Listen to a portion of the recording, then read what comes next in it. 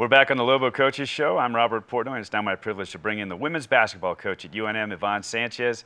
Coach Sanchez, it's great to be with you, and it's great to sit with you after a win over the rival Aggies. It's nice to be here. It's nice to be here anyway, but especially after a couple of wins. That's right. You got a win in your final game of the Thanksgiving holiday tournament, and then come back a week later and you host the Aggies and victorious there too. So back-to-back and now 4-4, right? I was always told when I first got the job here that there's one game that you absolutely can't lose to, and it's the Aggies. But you know, Mark does a nice job down there.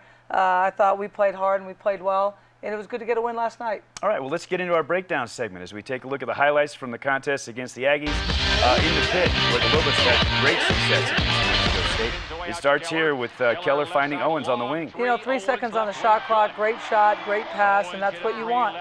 Tisha Brown was your leading scorer, but she did a lot more than just score in this game. She rebounded, she was dishing the ball as well, and she finds Khadijah Shumpert here for a lay-in. Shumpert had a nice double-digit game. She did, and you know, that's a great move for Khadijah. She can sweep and go, and Tisha does everything for us, and you know, she's going to continue to do that. I'm very hard on her, and she'll tell you that, but I know what kind of player she is, and she played a very good game last night. One thing I noticed in this game was you guys got out on the break a bunch, and here's one of them, Tisha Brown, with a really good sort of three-quarter court pass. Yeah, it's good to look up, find Sarah Hallis. You have Josie Greenwood there just in case she needs to clean anything up, and then we get right back in our press, and that's what you want. Another double-digit scoring performance for Sarah Hallis with 10 points. And here we've got Tisha Brown setting up Josie Greenwood.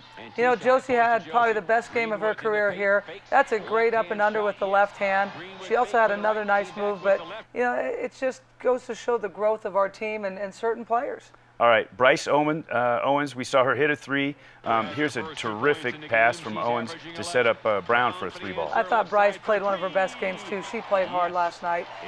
Tish was a ready shooter, knocked that shot down, but I credit Bryce in the entire game yesterday. She really played well, and she played hard. All right, we mentioned Sarah Hallis with 10 points, Bryce Owens with another setup here, and then Hallis goes to the elbow. You know, it's just a shot we have, it's a play we have, great screen by Khadijah.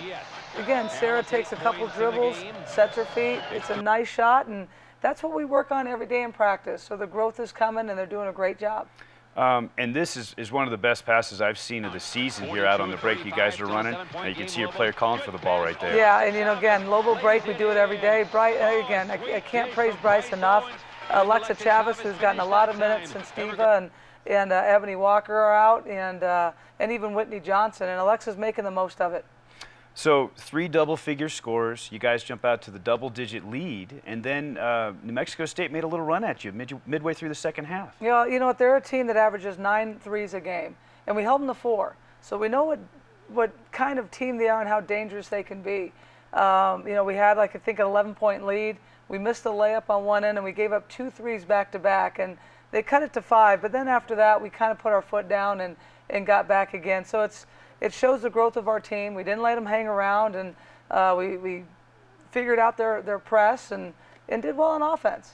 Is that one of those where you feel like you have control of the game, you've got a double-digit lead, and then all of a sudden you're biting your fingernails, a game that you felt like you had in hand to hit a couple of shots, and now, oh my gosh, you know, it's down to single figures, and they could make a run here. You know, what you do with a team like New Mexico State is you never have it in hand because they're such good three-point shooters.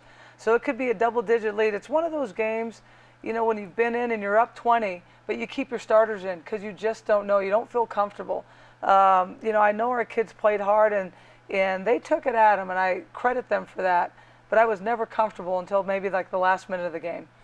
Let's rewind to the Thanksgiving tournament, a loss to Binghamton, and then your kids really responded very nicely, winning their third-place game in the tournament, and now you've won back-to-back games to get back to 4-4. You know, it's good. It was again, all the credit goes to Binghamton. They did a terrific job, and I don't want to discredit them coming in here and beating us. At the same time, it was a pretty disappointing loss for us, and sometimes those losses can mean another disappointing loss unless you don't pick yourself right back up. I was really glad that we were able to play a game the next day, and I think our kids were too. So to have the mindset that they had the next day, and they came in with the right frame of mind, They wanted to play, and they did a nice job against Southeast Missouri State and then against New Mexico State. That shows a lot of credit for our team. Is that one of those losses that it can go one of two ways? It gets you dauber down, or it gets you angry and you really respond and bounce back strong? That's exactly it. You know, you could have responded one or two ways. I like the way our kids responded because we have had back-to-back wins since then. Got a tough one coming up, but it's why you play the game. Well, and it's nice now that you have 2 wins and some time to prepare, because your next one is really tough. It is, and you know, we're hoping to get Diva back for it. You know, you just don't know yet. It's just a matter of her being symptom-free with everything, but it's not going to be easy, but it'll be fun. The Lobos going on the road for number 4 Stanford in their next one. We're back with our next segment with head coach Yvonne Sanchez on your Lobo Coaches Show. That's right after this.